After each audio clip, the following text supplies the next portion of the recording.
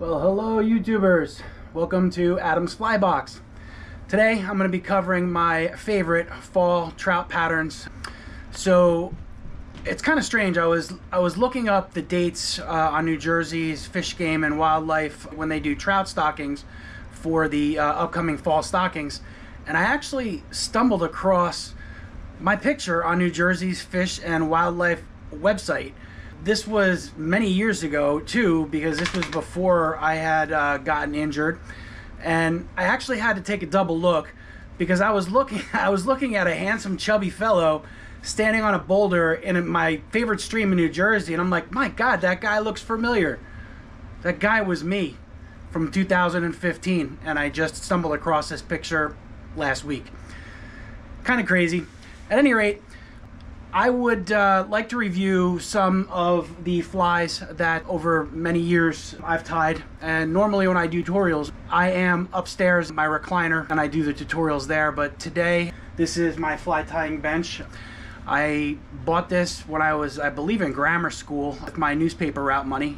I don't think kids deliver newspapers anymore. I think they probably have to drive their bicycle and deliver the internet somehow. Hopefully, I will be able to take some of these flies that I'm doing tutorials on out actually with an energy client in the upcoming months in the great state of Pennsylvania. I've been fly fishing in PA since at least I was in high school. Absolutely love that state. It's phenomenal, beautiful rivers and streams. While I've engineered many thousands of flies I've tied here commercially for a fly shop I guided at, figured today I would sit down and just review some of this stuff. So first, real quick, just because I thought it was pretty funny, this is New Jersey's Fish and Game site. That handsome fellow right there is me from 2015. As I mentioned earlier, I was looking at the picture for the stocking dates, and I'm looking and I'm like, my God, that whole picture looks familiar. Man, that guy's a kind of handsome, chubby looking dude. That's me. What the heck? Yeah, I just thought it was kind of funny and figured I would show you guys. Somehow I made New Jersey's Fish and Wildlife website. At any rate, the flies I'm going to cover today are my favorite fall flies. So these flies right here are primarily my go-to flies in the fall. Some of them you'll know, obviously. I've done woolly bugger tutorials. Everybody knows the woolly bugger. This right here is actually kind of like a Zonkers I designed, but with this fly I tied a rattle in it and mylar tubing over it. This fly is smashes big fish. It's just early morning, late evening, it's a big fish fly. Now they're always in the water, whether you're fishing a bugger and it's representing a minnow or a leech. They're always in the water. That's one of the reasons why I like to fish this selection of flies right here. This is a crayfish pattern, which I kind of engineered and designed. This is a great pattern to dead drift or just to fire it out under a log or behind a boulder and twitch it back. Very effective year-round. It's a great fall fly. Scuds, freshwater shrimp. These guys are always in the water year-round. Very good to fish in the spring. They're great to fish in the fall as well. And this little guy right here, this is what I call a Mac Chuckar, and this is a blue winged olive that I tied with my old gray cat. He was more like a dog and really didn't care if I used the buzzer on the top of his head, and he had great fur. So I was looking at him and I'm like, you have phenomenal gray fur for blue winged olives. I used his hair along with Chuckar my Labradors had flushed out and retrieved while we were hunting, and it's an extremely effective fly. The Mickey Fin, this is a great early spring and fall fly, especially for brookies. This is just a knock 'em up fly for brook trout, which I will be doing a tutorial on this fly when I can get to it. And this stonefly right here is a stonefly that I designed and engineered years ago.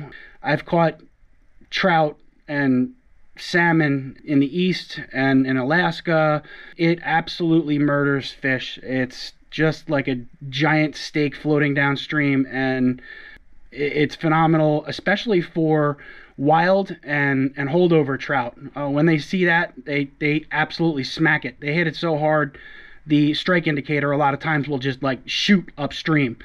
So these are my go-to flies for the fall. And here's a pheasant tail nymph as well. They're usually in the water. If not, they'll still hit that fly. But these are the flies that I usually will fish in the fall, and have had extremely good results over the years. And I can just show you really quickly. So if a fly had a resume, this would be it. This is the stonefly that I just showed you. And this stonefly has caught a ton of fish. I mean, if you look at the stonefly, it's just a giant meal. These flies caught so many fish, and the majority of them actually were in Pennsylvania. They just had to retire them. They were game over, chewed up, and time to move on. And this right here is actually sort of like a stimulator pattern. It's the adult version of the stonefly.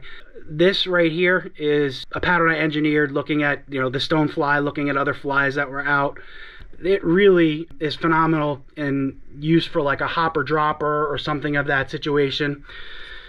This guy right here, I'm not really sure how well you can see it, but this is a Helgramite, nasty looking little bugger, but the fish absolutely love him. And here's another crayfish over here. Those are the flies that I go to and I'll pull out of my box, when I get a chance to get out in the fall. Hopefully in the upcoming months, I'll be catching up with an energy client and friend of mine. We're going to be fishing in Pennsylvania. Hopefully I'll be able to do some fishing tutorial and get out and show you how to use some of these flies extremely effectively. So thank you very much for watching. Please like and subscribe. I will be, as I mentioned, doing the Mickey fin tutorial soon, and I will get that out to you. And that's a great fall and pattern. It's also a good spring pattern, high water, very flashy attractor pattern.